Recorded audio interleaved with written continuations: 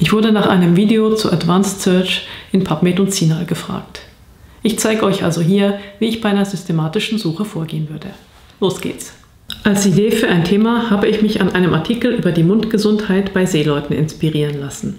Ich würde empfehlen, bei jedem Thema auch zu schauen, ob man von einer bereits publizierten Suche etwas übernehmen kann, vielleicht auch nur einen Teilaspekt. Die Suche in diesem Artikel war nicht optimal durchgeführt. Das können wir sicher noch besser. Wir teilen das Thema in zwei Konzepte auf. Erstens Personen, die auf Schiffen arbeiten, und zweitens Mundgesundheit. In PubMed finde ich kein Medical Subject Heading für die Seeleute. Ich google daher und schreibe mir die passenden Begriffe heraus, die in Frage kommen können. Später werden wir sehen, dass diese Liste nicht komplett ist und weitere Begriffe ergänzen.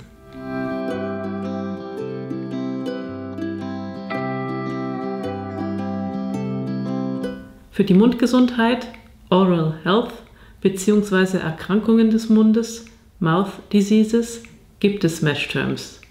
Die kopiere ich mir.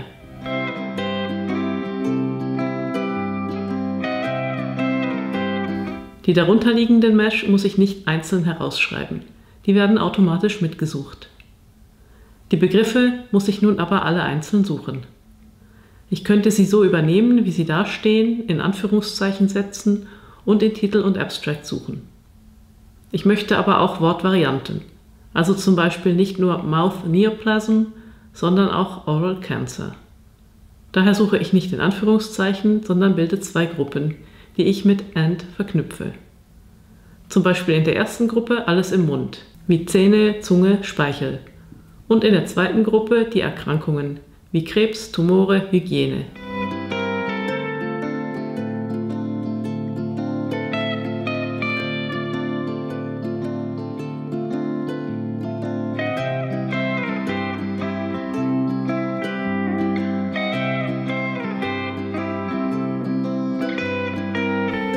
Stomatitis und Karies suche ich auch noch zusätzlich. Durch das Sternchen suche ich pro Wort verschiedene Endungen. Durch den Zusatz tiab in eckigen Klammern suche ich in den Feldern Titel und Abstract. Klammern sind ganz wichtig, sonst sucht mir PubMed einfach von links nach rechts. Daher mache ich mindestens um die mit OR verknüpften Begriffe Klammern.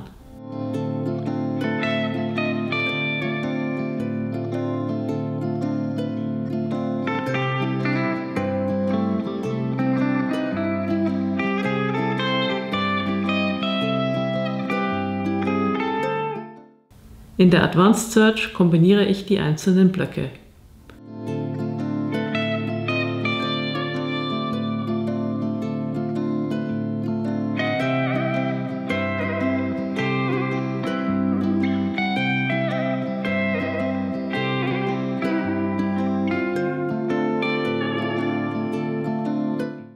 Ich erhalte so 95 Treffer. Dann vergleiche ich mit der publizierten Suche, die 54 Treffer ergibt, indem ich den Operator NOT anwende. In meiner Suche gefunden, aber nicht in der publizierten, sind 87 Referenzen. In der publizierten Suche gefunden, aber nicht in meiner, sind 46 Referenzen. Das heißt, ich finde einiges mehr, aber andere Artikel finde ich nicht. Ich schaue mir diese 46 an und stelle fest, dass es bei den Seeleuten einige Begriffe gibt, die ich nicht berücksichtigt habe. Die ergänze ich noch. Bei den Erkrankungen fehlen mir die Plug. Dieser Schritt mit dem Vergleich geht natürlich nur, wenn ich eine publizierte Suche zum Vergleichen habe. Wobei ich auch nur Teile der Suche mit anderen Reviews vergleichen könnte. Also zum Beispiel die Munderkrankungen. Ich finde nun 933 Studien, also fast 10-mal so viele wie zuvor. Die Studien aus der publizierten Suche finde ich alle. Ich gehe die ersten paar Referenzen durch und finde ein paar unpassende, wie zum Beispiel diese hier. Ich stelle fest, dass es am Begriff Navigat Stern liegt, da habe ich zu viel abgekürzt. Daher erweitere ich auf Navigator Stern. Ich kombiniere wieder die beiden Suchblöcke. So komme ich auf 240 Referenzen und die Suche passt für mich. Natürlich wird es unter den 240 viele Studien haben, die ich am Ende gar nicht gebrauchen kann. Das Ziel ist aber, möglichst wenig relevante Studien zu verpassen. Daher mache ich die Suche lieber etwas breiter. Dann übersetze ich die Suche in die anderen gewünschten Datenbanken. Hier Cinahl. Als erstes suche ich wieder nach Subject Headings, also Schlagworten.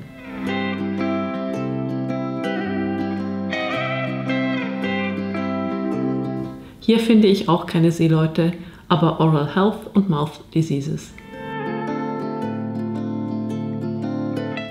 Ich wähle das gewünschte Heading aus und lasse All Subheadings angewählt. Im Gegensatz zu PubMed werden die in der Hierarchie darunterliegenden Headings nicht automatisch mitgesucht, sondern ich muss ein Häkchen bei Explode setzen. Bei den Notizen, Scope Note, finde ich die Beschreibung der Headings. In Cinahl kann ich die Begriffe nicht gleichzeitig im Titel und im Abstract suchen. Ich entferne tiab aus der PubMed-Suche und kopiere die Begriffe in die Suchfelder.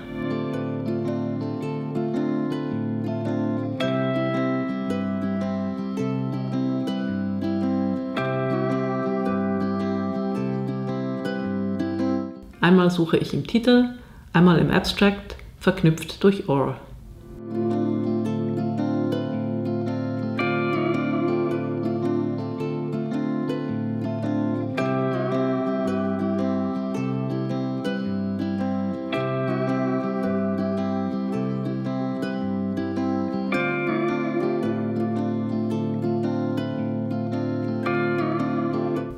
Ich lösche die Eingaben durch Clear. Dann suche ich die Subject Headings und schließlich den letzten Teil der Suche wieder in Titel und Abstract, verknüpft durch OR.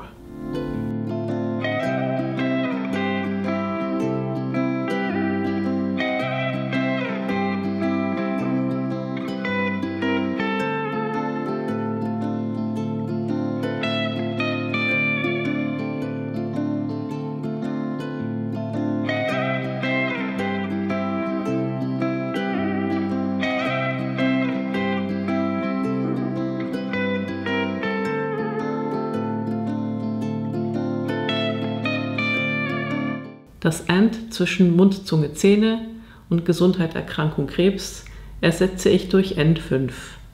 N steht für near, also in der Nähe, und die 5 für den Abstand, den die Wörter haben dürfen.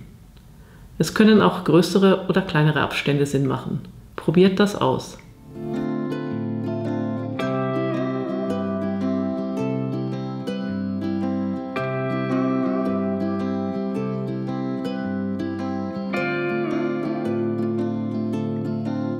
Jetzt habe ich die verschiedenen Teile einzeln gesucht.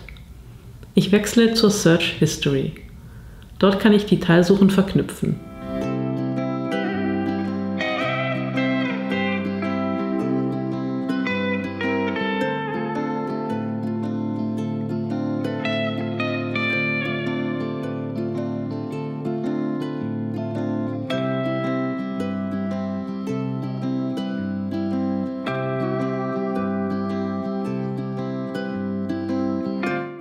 So komme ich auf 49 Referenzen, die ich überprüfen muss.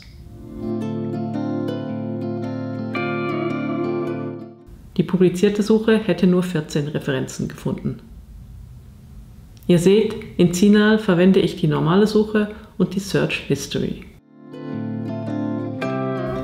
In der Advanced Search könnte ich aber noch Filter setzen, zum Beispiel für den Publikationstyp oder die Altersgruppe.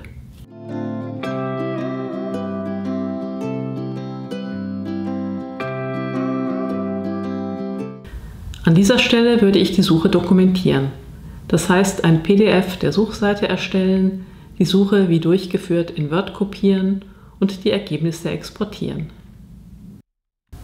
Die Suchstrategien kommen in eurer Arbeit entweder in den Methodenteil oder in den Anhang und die Anzahl gefundener Studien ins Flowchart.